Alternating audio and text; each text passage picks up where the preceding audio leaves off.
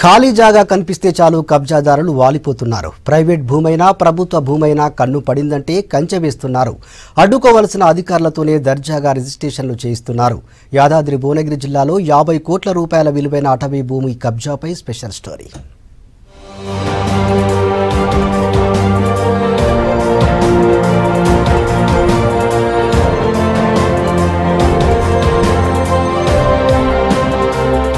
యాదాద్రి భువనగిరి జిల్లా చౌటుప్పల్లో రియల్టర్లు రెచ్చిపోయారు. ఏకంగా ప్రభుత్వ భూమిని కబ్జా చేసి అమ్మకానికి పెట్టేశారు. ఒకటి కాదు రెండు కాదు 25 ఎకరాల అటవీ భూమిని స్వాహా చేశారు. అడ్డుకోవాల్సిన అటవీ శాఖ అధికారులు, తప్పును గుర్తించాల్సిన రిజిస్ట్రేషన్ అధికారులు పట్టించుకోలేదు. దీంతో కబ్జాదారులు దాదాపు 50 కోట్ల విలువైన ప్రభుత్వ భూమిని ఆక్రమించారు.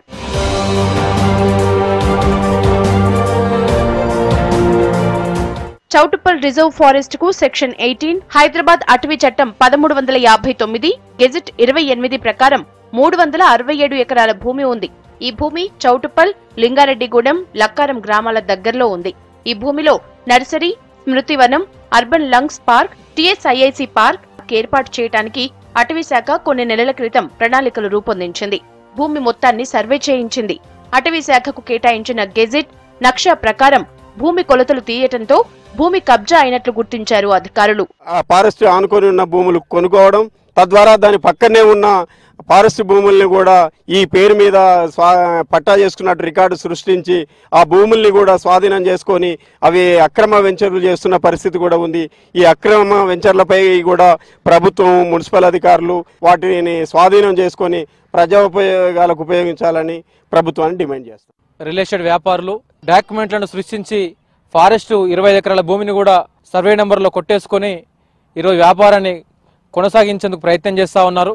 కాబట్టి ఫారెస్ట్ అధికారులు కానీ, మండల రెవెన్యూ అధికారులు కానీ స్పందించి రియల్ ఎస్టేట్ వ్యాపారుల మీద కఠినమైన చర్యలు తీసుకొని 20 ఎకరాల భూమిని కాపాడాలని చెప్పేసి కోరుకుంటా ఉన్నాను. చౌటుప్పల్లో రియల్ ఎస్టేట్ వ్యాపారం బాగా పెరిగింది. ఇదే అదునుగా భావించిన కబ్జాదారులు ప్రభుత్వ భూమిని రిజిస్ట్రేషన్ ఫైళ్లలో పట్టాదారుల పేరిట మార్చి ఆ తర్వాత ఫ్లాట్లు చేసి అమ్మినట్లు తెలుస్తోంది. అటవీ శాఖ నక్షా ప్రకారం సర్వే బృందం పరిశీలిస్తే కబ్జా అయిన భూమిలో HMDA అనుమతి లేకుండా వెంచర్ చేసినట్లు తేలింది. అయితే ఆ వెంచర్ భూమి మాత్రం రెవెన్యూ రికార్డుల్లో పట్టాదారు పేరిట ఉంది. ఈ భూమి పట్టాదారు పేరిట ఎప్పుడు మారిందనే సమాచారం కూడా అధికారుల దగ్గర లేని పరిస్థితి.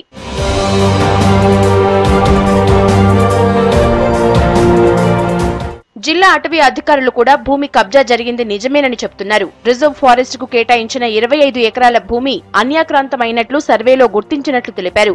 రెవెన్యూ, అటవీ శాఖల సర్వేయర్లతో జాయింట్ సర్వే జరిపించాలని కలెక్టర్ను కోరినట్లు చెప్పారు. అటవీ, రెవెన్యూ శాఖలు కలిసి డిజిటల్ పొల్యూషన్ శాటిలైట్ సిస్టమ్ ద్వారా పక్కాగా సర్వే జరిపితే గల్లంతైన భూమి ఎక్కడుందో తెలుస్తుందంటున్నారు. మరోవైపు 25 ఎకరాల అటవీ శాఖ భూమి మాయమైనట్లే రాష్ట్ర ఉన్నత అధికారులకు నివేదిక పంపించారు అటవీ శాఖ అధికారులు. ఇక్కడ కూడా మా రిజర్వ్ ఫారెస్ట్ ఏరియా ఆక్రమణకు గురి కాకుండానే మేము చూసుకొని చుట్టూ ఫెన్సింగ్ చేసే కార్యక్రమం చేస్తున్నాం.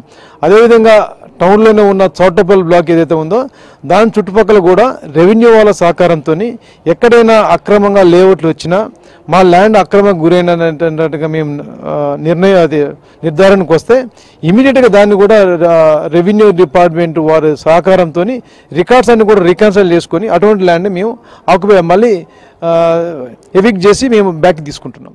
అవన్నీ పరిష్కారం అయితే అసలు ఫారెస్ట్ ల్యాండ్ ఎంతో తెలుస్తుంది, రెవెన్యూ ల్యాండ్ ఎంతో తెలుస్తుంది, వాళ్ళకు ఎగ్జామిన్ సర్వే ప్రకారం ఎవరో ఎంత కబ్జా ఉన్న విషయం కూడా తెలుస్తుంది. దాన్ని బట్టి మనం వాళ్ళకు పొజిషన్ ఇవ్వడానికి అవకాశం ఉంటుంది. అది శాస్త్ర పరిష్కారం అవుతుంది. ఇప్పుడు గవర్నమెంట్, ఫారెస్ట్ డిపార్ట్మెంట్ ముందుకు వచ్చి వాళ్ళకు ఆధునికమైనటువంటి మిషన్స్ కూడా ప్రొవైడ్ చేయడం జరుగుతుంది. సర్వే చేయడానికి అవి తీసుకొని సర్వే చేస్తారు. ప్రభుత్వ భూమిని కబ్జా చేసిన వారిని గుర్తించి కఠినంగా శిక్షించాలంటున్నారు స్థానికులు. అటవీ భూమిని రిజిస్ట్రేషన్ చేసిన రిజిస్ట్రార్ అధికారులపై, ఆక్రమణ అయినా పట్టించుకోని అటవీ అధికారులపైన చర్యలు తీసుకోవాలని డిమాండ్ చేస్తున్నారు.